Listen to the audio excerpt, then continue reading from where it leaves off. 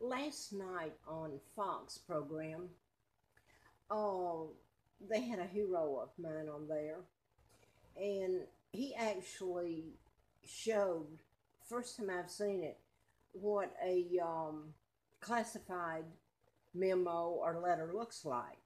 And believe me, there's no way in, okay, that you cannot know what it meant.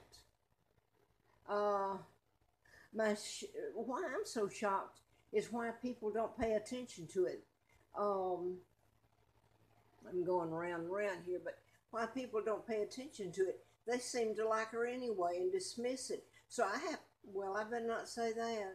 I mean, I got enough people. You tell the truth, and people, if it's them you're telling about, they get mad at you. And by the way, I'll add here, I'm the lady you kidnapped the United States and part of my own family and the Rockefellers that control the media. And you're talking about hostage money the United States paid to Iran.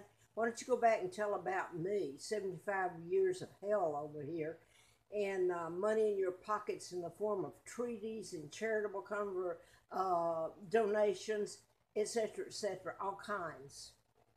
You don't mention that, do you? And it's a little late in the day to tell it now.